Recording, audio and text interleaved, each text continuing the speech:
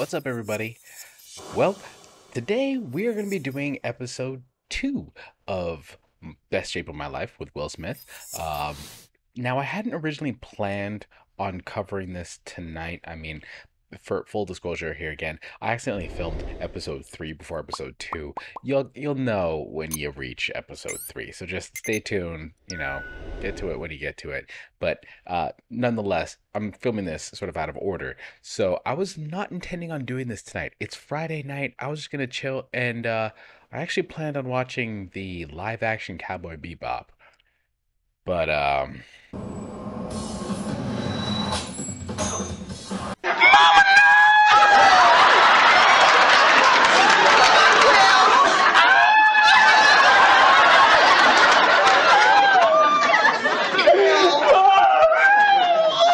Him here. Oh, I need a moment.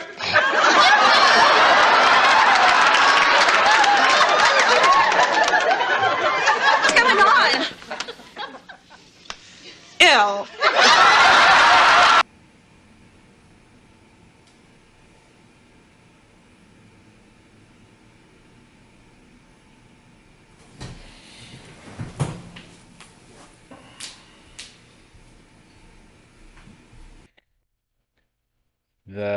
that didn't exactly go as planned. So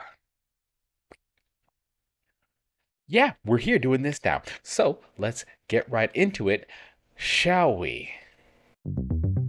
My father was my hero. His name was Willard Carroll Smith, but we all called him Daddy-O. He demanded rigid perfection from himself and the people around him. When I was 11 years old, he decided he wanted a new wall on the front of his shop. He thought it would be a good project for my younger brother, Harry, and me. Every day for nearly a year, my brother and I would go to my father's shop after school to work on that wall. There were so many times I remember looking at that hole totally discouraged. But Daddy-O wouldn't let us stop. Stop thinking about the damn wall, he said. Your job is to lay this brick perfectly. Then move on to the next brick. Don't be worrying about no wall. Your only concern is one brick. Don't worry about building no wall. Just lay one perfect brick today.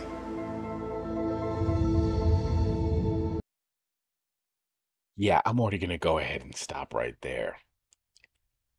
I'm not a psychologist, just gonna say that right off the cuff, because I feel like it's worth mentioning. But the energy I'm getting here from the way he's talking about his father, it sounds like there's some unresolved issues there. I'm not saying he had a bad relationship with his father. I don't really know.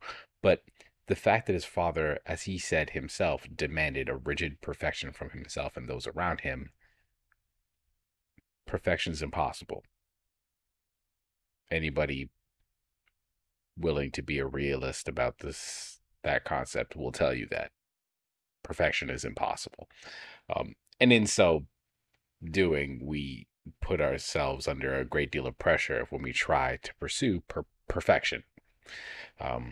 So if this was the kind of pressure he was raised under, I can't imagine this is going to result in a lot of things that will be all around positive without any drawbacks. So basically what I'm saying here is it sounds like this is going to lead to some negative patterns of behavior, negative actions, and some less than stellar approaches to certain scenarios, or at least less than stellar reactions to them. Because again, if you're pursuing perfection, you perform an action and you don't achieve perfection,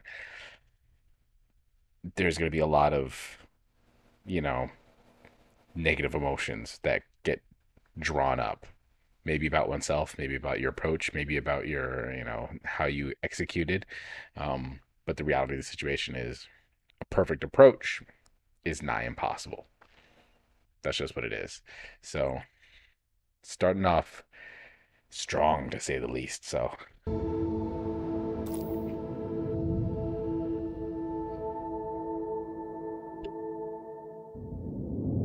Will really derives a sense of self from always succeeding and being well-liked. The need to feel like, I'm going to be loved, I'm going to win. And for Will, this is his drug. But unfortunately, as with any addiction, it can kind of get a little out of control. Come on, Will. Get your head back. This little ass weight that you can't lift. My father was military. He was Air Force. I grew up with the double-edged gift of discipline. You know, that was the hardest day so far. I slept perfectly, just woke up really depleted. It was military motivation in my house. You get that flag to the top of that hill. And his other favorite thing was, when I send you on a mission, there's two possibilities. One, you complete the mission, or two, you're dead.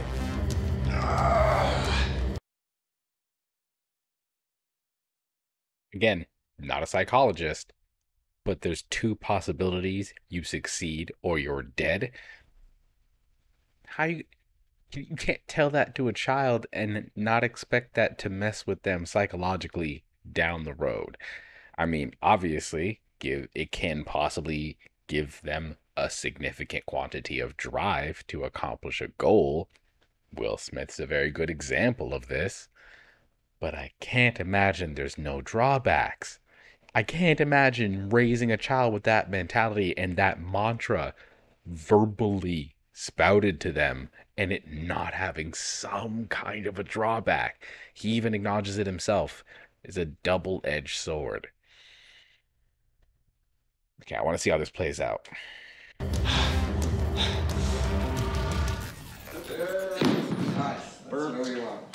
Burnt. I'm exhausted. I got nothing. Yeah, shoulders back. 7. That's good. That's enough.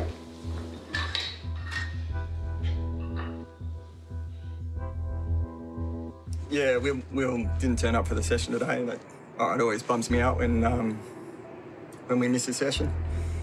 Yeah, consistency is key, so, you know, it would be great to have him here, but, yeah, he's not. Yeah, he didn't turn up for this one. How you feeling this morning, Will? Low energy. You weren't happy with the result last week because your weight was up? No, I was happy. You were okay? But did you react to it in terms of the amount of food that you ate this week? Yeah, see, that's... No. Yeah, you did. I didn't. You did. I didn't. Okay. Is this an honest show, or are we gonna... Yeah, let's shoot for honesty. Let's shoot for honesty. But I had 2 days worth of reaction. What'd you do? Oh, just... Like 500 calories in the day? Eggs, boiled eggs, raw vegetables. That's it. The whole day? The whole day. And I was doing like 14 hours of fast. I would like... What'd I just say? We're looking at the cutting edge of this particular sword coming back at him. 14 hours of fasting and nothing but raw vegetables and boiled eggs. Nah, dog. None of that is what one would typically consider to be healthy eating. That's the rebound of him not meeting his goals caused him to make some aggressive nutritional decisions where he restricted himself heavily. Now, I'm not going to say Will Smith has an eating disorder, but I'm definitely not going to say that this doesn't have some very strong characteristics of disordered eating. So you do what you want with that information. Point is, it is not only incredible that we're getting to see this from such a high-level Hollywood celebrity, but also just so honestly approached. The way he's saying it, I'm not entirely sure if he feels like he did anything wrong here. I'm wondering why he feels so comfortable saying. He just seems like it's whatever. It's just like, yeah, I just did this. He obviously on some level knows that it's not the approach he should be taking. Otherwise, he wouldn't have sort of evaded it and tried not to even say it. But maybe there's more to this. Let's see. Like, stop eating, right? So I know that worked before, What do you mean when you say fasting worked before? Hey guys, sorry, we have to change cards. Yep. Is that a tough question or something? So as I sit here right now, we're attempting to be honest. Wait, what does that mean? When it was decided that we were going to do the weight loss, Aaron said, let's weigh in. And I said, no. So a week before the camera showed up, I weighed in 226. Wait, so a week before the filming on January 1st, you lost 5 pounds in a week from just going. I did a fast. So why did you want to lose weight in order to... I just didn't want to be on camera at damn near 230 pounds. The 226 was the most I've ever weighed.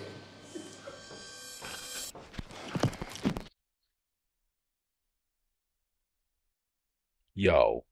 Okay, so a week before the show started, a week before the weigh-in in the first episode, he came in 5 pounds heavier and then lost that 5 pounds in a week because he didn't want to be on camera at, quote, damn near 230 pounds. And he did it via fasting. Ooh, that's not good. And it fully explains why we have that rebound happen on the first weigh-in after he starts the journey in the show. That sort of like flop weigh-in on what we see is like the end of the first week. For him, it's week 2. Week 1 was fasting, so hardcore caloric restriction, and then Lord only knows what else. I can't imagine that was it. I bet he was doing some other stuff. I bet he was doing some like hard cardio or whatever. I can't prove it. We don't have any information on that. We have no data on it. But minimal. We have hard fasting enough that he could lose 5 pounds in a week before they even started. And then he comes in working out hard.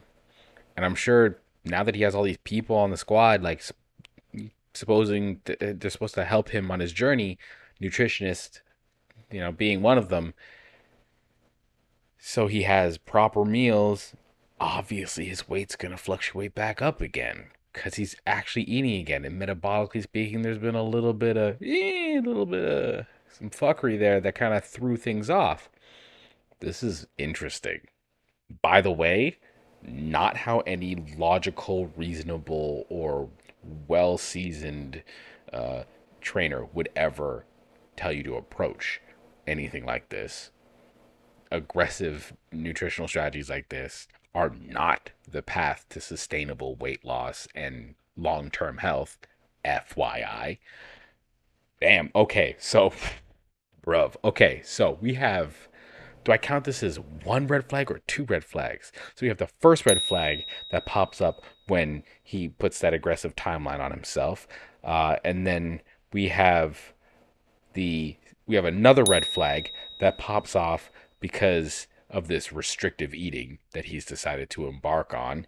Oh damn! Do I count? Is it 2 that he fasted hardcore?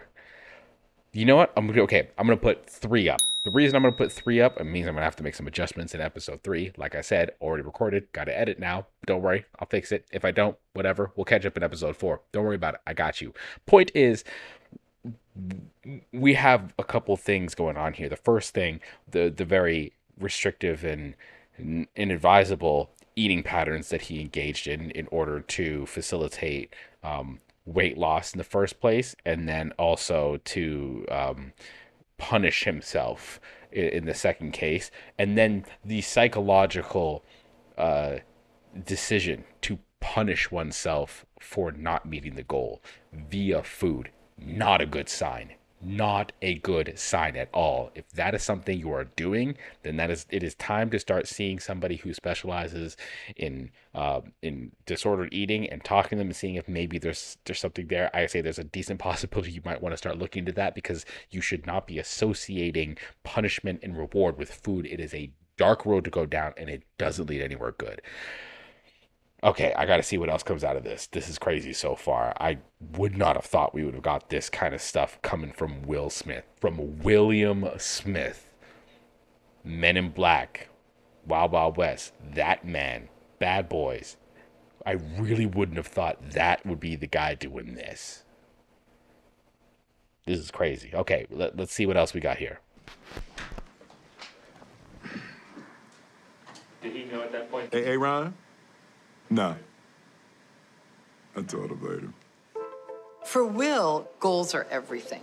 It's pretty clear that that came a lot from childhood, where Will really had the sense of, I've got to work, I've got to succeed, I've got to lose this much weight. He has to win completely to stay safe, to stay in control. One of the challenges, though, is control is always an illusion. And when we start getting into the illusion of control over food, it actually can get quite tricky. I'm not into fasting as a way of weight loss. I don't like it at all. And I don't think it's a healthy way to go about it. It's not actually peanut butter. It's a kind of peanut butter. It's a kind of peanut butter. Almond butter. Almond butter. Almond butter. So it's yeah. almond butter, banana, what's the cracker? Seed cracker. A seed cracker. We brought in Mona. She's a nutritionist, and also with Will's doctor, we're going to try to set up a sustainable diet that's going to be healthy, and he's going to have all the energy that he needs. So this is guacamole, seed cracker, and sprouts. We had to focus on this idea of nourishment. How's it going to feel to nourish your body with the right foods? So we're trying to find pre-workout options for you. So when we look down at his plate, we want to make sure that there is 60 to 70% of high-quality plant-based foods. We also want to make sure that there is a high-quality protein and good quality fat. Second sip got better. Third sip. Yeah, this is horrible. So, but how do we make sure that you are replenishing, you know, in terms of your nutrition to lose the weight and get to where you want to be? Yeah, actually today we put a monitoring system on him, so it'll measure exactly how many calories that he's burning on a daily basis. Okay. So if we Fitbits are notoriously unreliable for tracking caloric expenditure. The data is pretty clear on that one. A number of studies have basically looked at the Fitbit's ability to monitor caloric expenditure and been like, nah, the variance is crazy. So, monitoring system. Bit aggressive. You're talking up a Fitbit a lot, and I have a weird feeling that perhaps this is sponsored by Fitbit in some way, shape, or form. But, you know, you got to pay the bill somehow. This show does not pay for itself. Hella people on Squad. They're not working for free, I would bet. But I digress. Let's continue. we're looking to lose a pound a week, 1 pound roughly equates to around 3,500 calories. So divided by 7, it's 500 calorie deficit a day, which is a minimal amount. Okay. let me see. My estimation is, That's a great result, dude. you know, I'll take that. That's what I was thinking. I got carb depleted the other day and fell out of the workout. You know, the protein and the carbs and fats, and it's like a lesson. Try to figure out what to eat and when and all of that to burn the maximum fat, build the maximum muscle. But Some of that sounds like horseshit to me. Now, the reason why may not be obvious to you, but hold up, I'll explain. He talks about how he got carb depleted. He got depleted, and then he fell out of the workout. And, you know, learning what to eat and when to eat it, blah, blah, blah. Cool for an average person.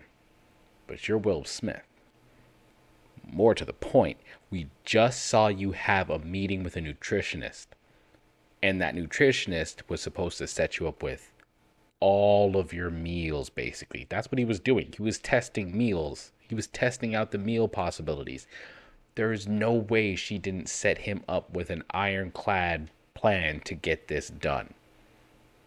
I have this weird feeling, and I can't prove it, but a weird feeling that Will is not eating all the food he's supposed to be eating. And that's why he was carb depleted. And that's why he fell out the workout. Well, not carb depleted, but just depleted. We don't know what specific nutrient was off whack, but he was depleted and he fell out of the workout. And I have a feeling it's because the well-constructed food meal plan that he had set up for him wasn't being followed. That's my guess here. I could be wrong, but that's my guess. You don't have to learn anything, Will Smith. You don't have to learn anything. You are an actor and a musician. The nutritionist already knows and already did the work for you. You should be doing that. But I bet some of those sort of restrictive eating habits don't go down very easy, and they follow him.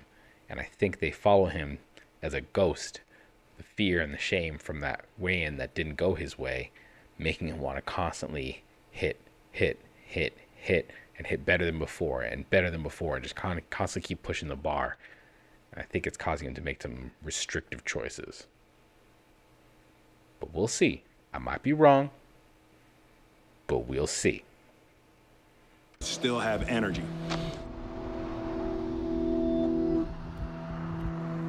So we are outside of the Burj Khalifa. It's the tallest building on Earth. For our cardio, we're gonna just walk the stairs all the way to the top. How many floors, Ron? 160 floors. 160 floors, so we're gonna try to scale 160 floors. I hope we haven't taken on a little bit too much.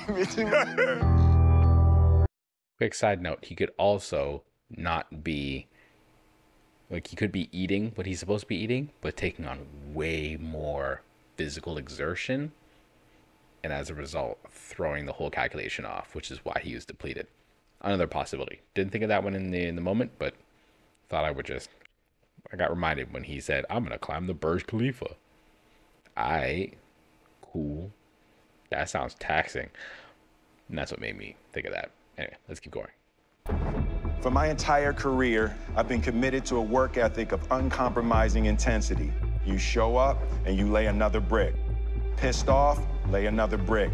Bad opening weekend, lay another brick. Album sales dropping, lay another brick. Marriage failing, lay another brick. Another note. This ideology of lay another brick is inherently flawed.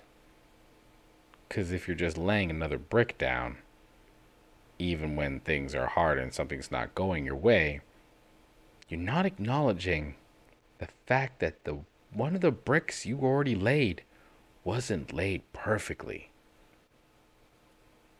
And if you don't fix that, either in the brick itself or the methodology that created the imperfectly laid brick, you're just going to carry that forward over and over and over and over again to every brick you lay until it causes the whole wall to crumble.